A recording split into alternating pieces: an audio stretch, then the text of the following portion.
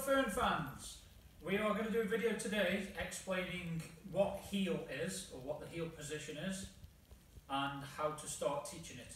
Now there's quite a few different steps to the way I do it, so I'm going to use Darley first to explain the few steps, and then I'm going to get Fern out of a cage and we're going to start teaching her, hopefully. It may not go to plan, but I'm going to show you the way to start it. So we'll get Darley first. Okay, Darley, heel. So when I say heel to a dog, that's what I expect. I want her, heel. I want her head to be level with my left leg. Not right leg, left leg, and it's always left leg. For me, it can be whatever you want.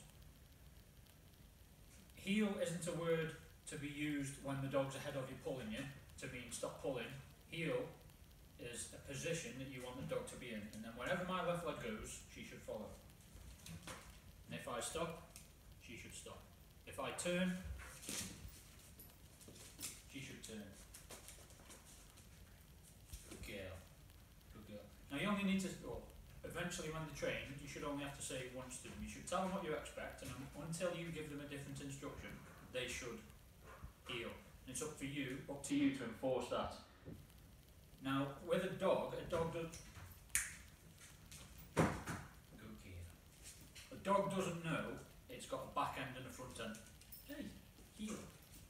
Good heel. Good girl. A dog doesn't know it's got a back end and a front end. A dog just thinks it's a dog, and a dog will go that way or turn around. It doesn't realise it can go backwards like this, or forwards like that, with its front end and its back end independent of each other. It just thinks it can go backwards and forwards. So you've got to show it that it can.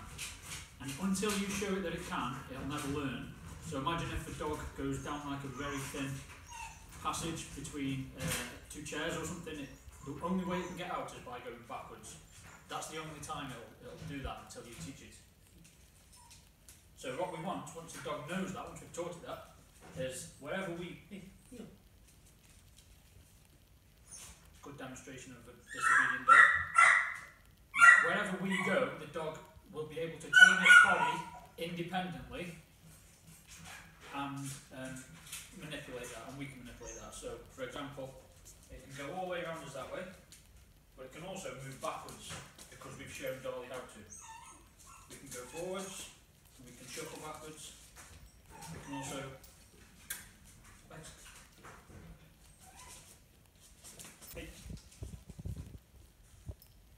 heel.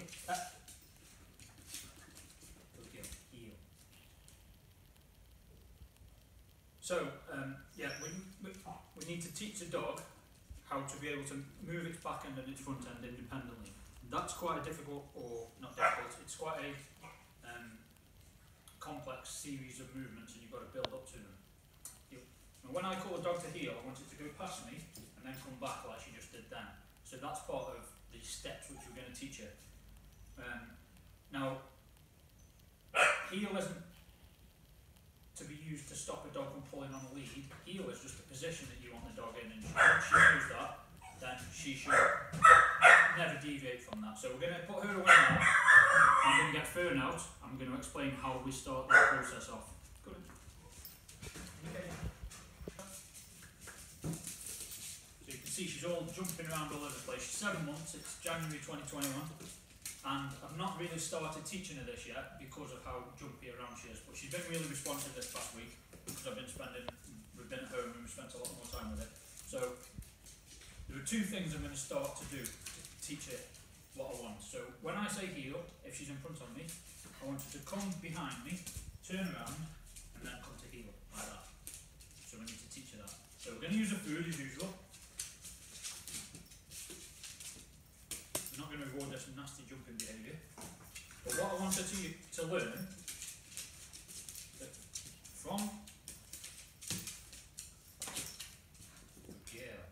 from being in front of me, it's good, and she gets a reward if she goes behind my left hand side and then comes to there. So we're going to do that with food. We're just going to model that. And she gets the food. Once she's gone behind me, turned around, and is standing at my heel. That's where she gets it. And then once she knows that, we're going to add the word. we're going to say heel. Good girl, good girl. So that's what we're going to do, that's step one, just to teach the dog to make it nice and fancy.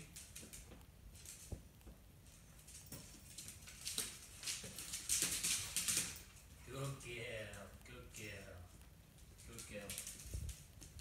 That bit there doesn't teach the dog that it's got a front end and a back end and that she can move them independently. That's just to make it look a bit tidier than when I say heel, it looks tidy as she comes into position. So that doesn't teach her anything apart from it's good being here. I get loads of nice things when I'm stood with my head next to my dad's left knee. Now it doesn't have to be left knee for you guys, you can use whatever you want.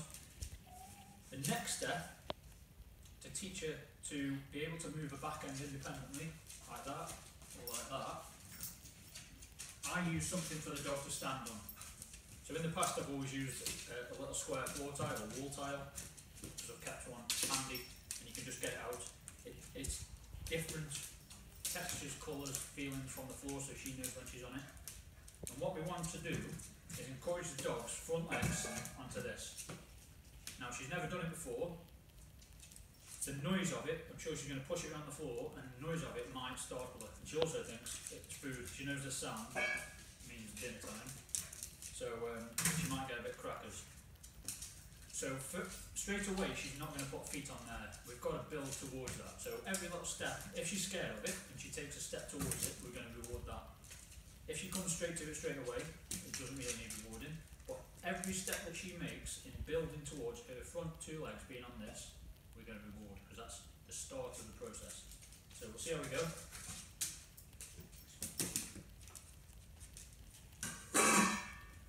Yeah.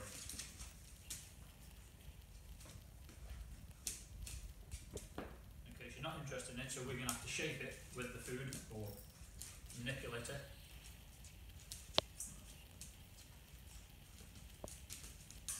Good girl. So did you hear the sound where she kicked the ball? The foot was touching the ball, and that's a step towards it, so she gets a reward for that. And we start again.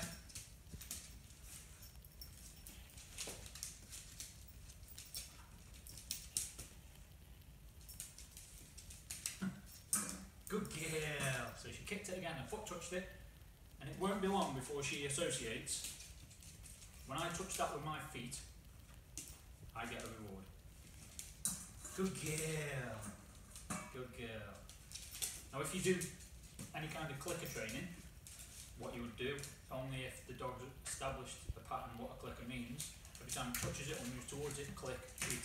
But we're not using a clicker, we're just rewarding it. So if you're going to reward it, you've got to reward it straight away.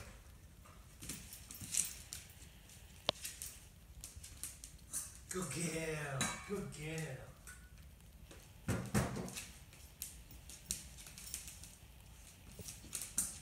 Yeah.